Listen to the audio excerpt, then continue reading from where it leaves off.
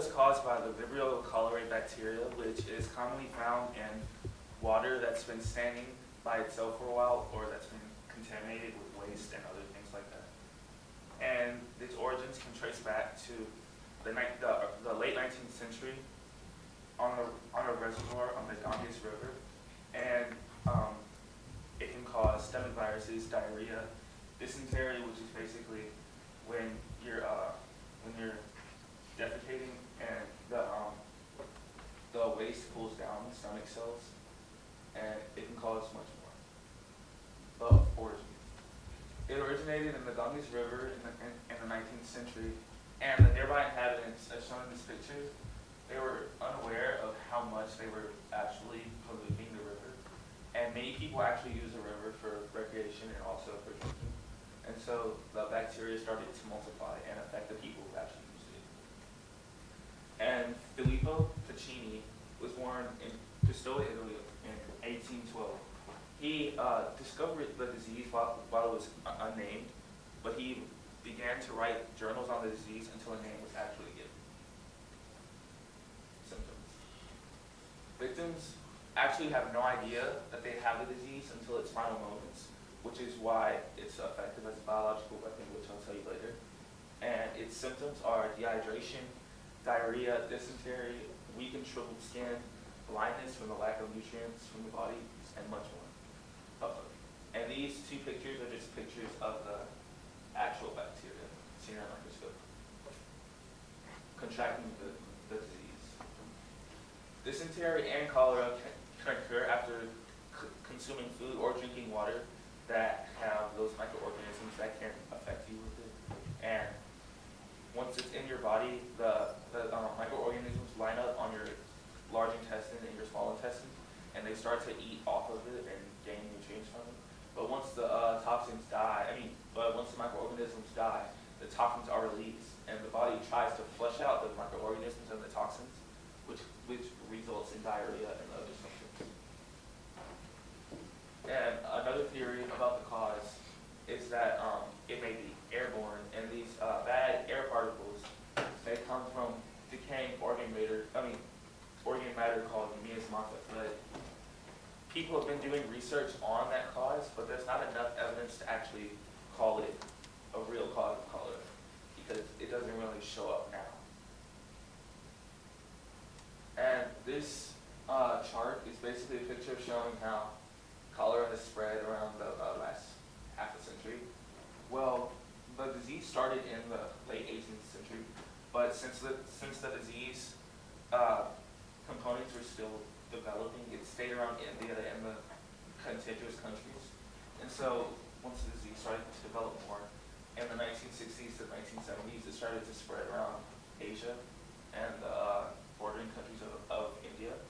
And then in 1970 to 1990, there was a huge burst of spreading around the world, and it's almost global. And now, 1990 to 2004, cholera is basically global, but it still managed to not affect all countries. But the countries that are darker brown are the ones where the cases have been the highest. And you'll see it's in Bangladesh, parts of Africa, and poverty-stricken countries that can't really afford the correct treatments for the disease. Now, the epidemic of 1832, which was around the time where the disease started to actually come to itself, was one of the most notable epidemics ever recorded in history because it killed over 100,000 people.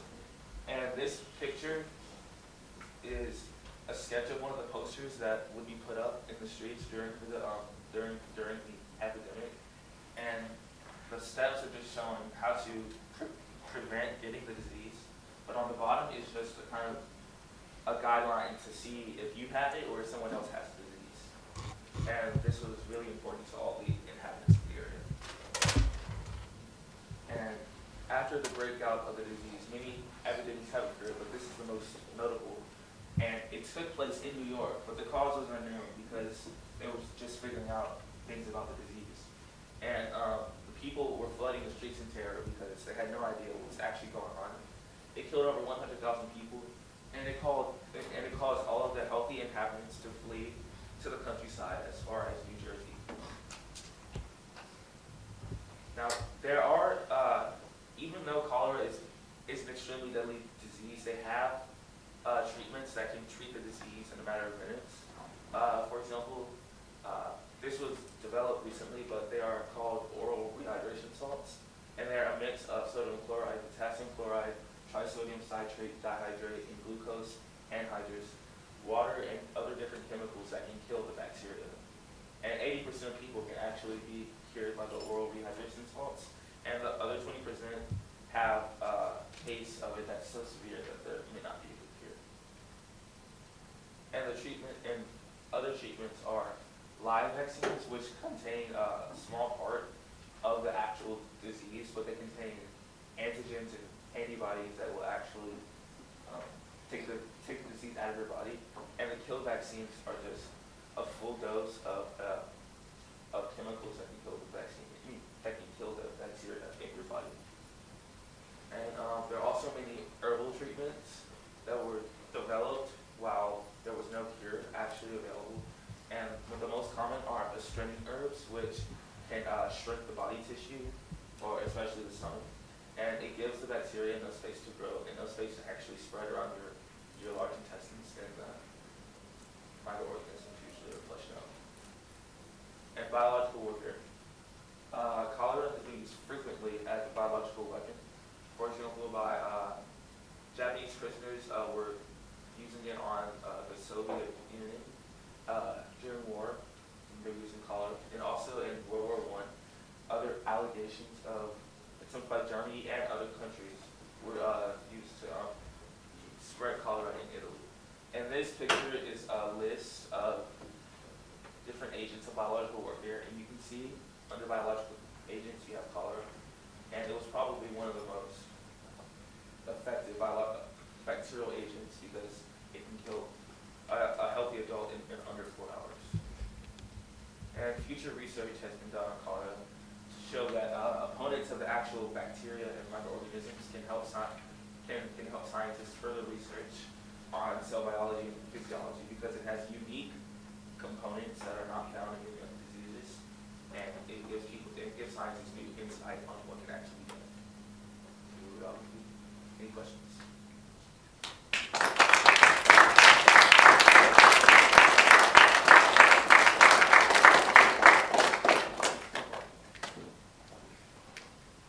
Any questions?